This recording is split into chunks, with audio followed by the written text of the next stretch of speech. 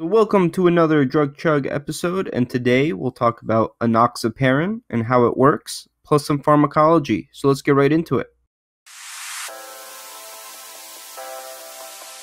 Here's a quick breakdown of everything in this video. There are timestamps down below, and at the very end we'll have a short quiz to see what we retained. So what exactly is enoxaparin?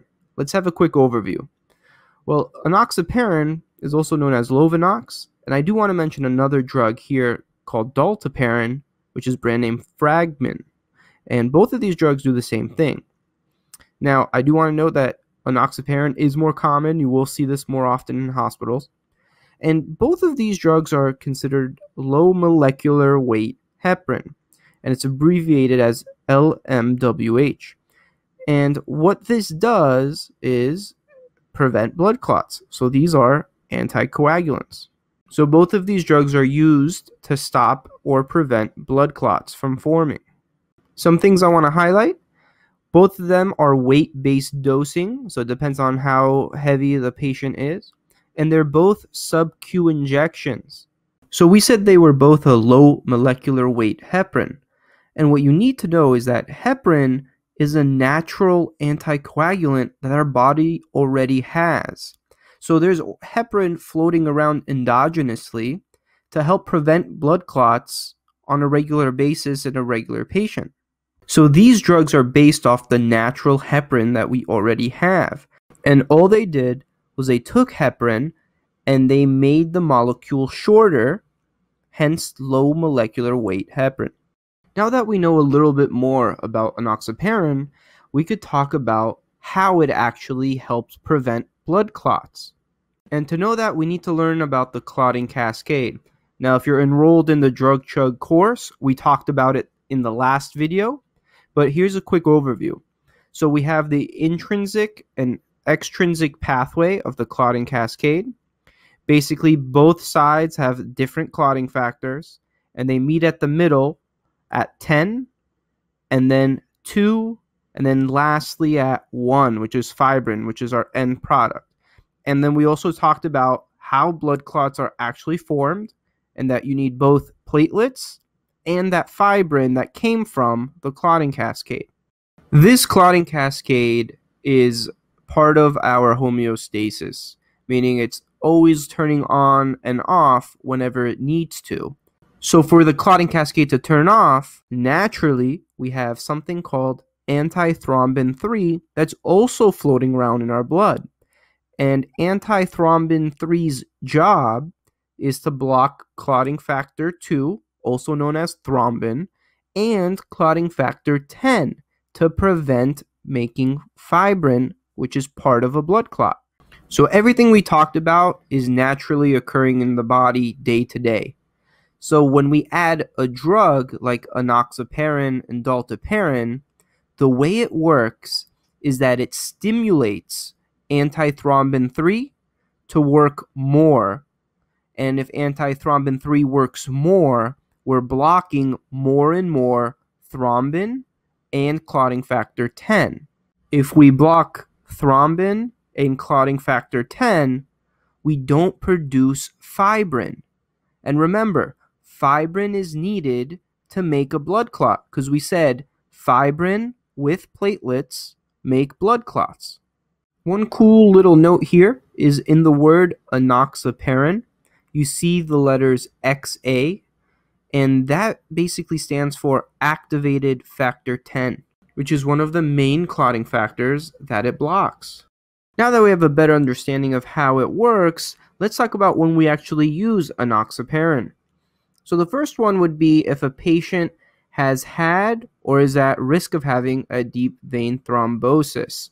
And that's a blood clot in the deep veins, usually in the leg. And there are two ways we look at this. We either give the patient a prophylactic dose, meaning that they don't have a blood clot yet, but they're at a high risk of developing one. And some reasons for this would be if they've had abdominal surgery, a hip replacement, or a knee replacement, or an acute DVT enoxaparin dose, meaning they already have one, they currently have a blood clot, and we need to treat it as soon as possible. And that makes sense because we learned that enoxaparin is an anticoagulant. It's supposed to get rid of blood clots and prevent new ones from forming. We could also see it being used if a patient has had a myocardial infarction, which is a heart attack, or unstable angina, which is severe chest pain. And here we would give it as a prophylaxis again, because we don't want to have something called ischemic complications, which basically means that blood isn't flowing to the tissues. And since enoxaparin is an anticoagulant, we're thinning the blood technically to allow blood to flow more easily to those areas. And one unique use is actually with the use of warfarin. And earlier in the previous video, we talked about how warfarin is a blood thinner. It's also an anticoagulant. But the issue we saw with warfarin is that it took 5 days for it to work. There was a delayed onset. So what we do when a patient is newly starting warfarin for the first time is we'll dose out 5 days of enoxaparin with the use of warfarin. So that way, by the time the warfarin works, the enoxaparin has been working. Alright, so a lot of these concepts are covered, so we're almost done. We just need to talk about the dosing and adjustment for enoxaparin and Dalteparin. Anytime you dose these drugs, there are two things you always have to remember: weight-based and creatinine clearance. So when we dose these drugs, we also have to know if it's the prophylactic dose or the treatment dose, kind of like how we talked about earlier. Let's start with enoxaparin.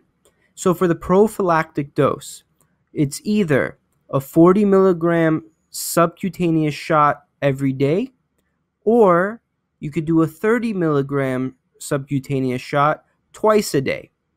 But if their creatinine clearance is less than 30, meaning that their kidney function isn't too good, we could only give them 30 milligrams subcutaneously every day.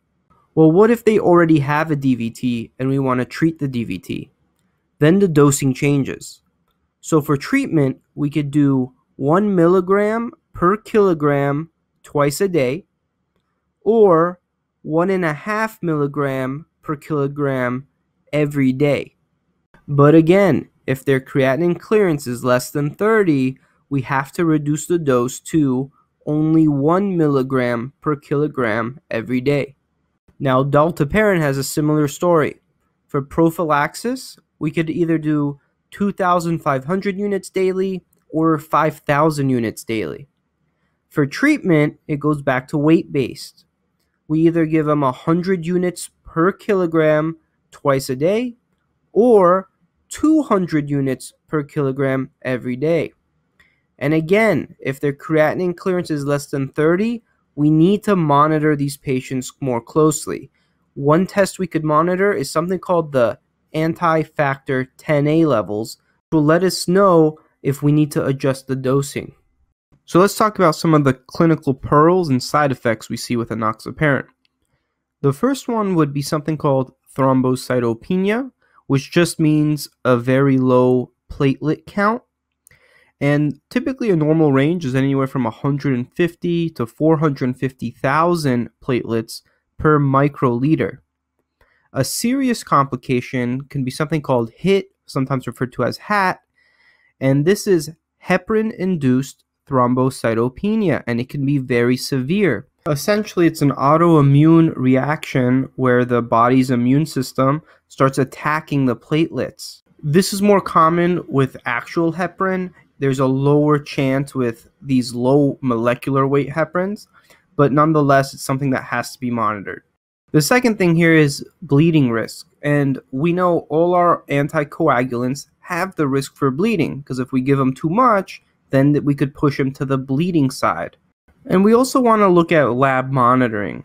So enoxaparin and Dalteparin don't refer to INR like our warfarin did, but we should still look at the platelet counts.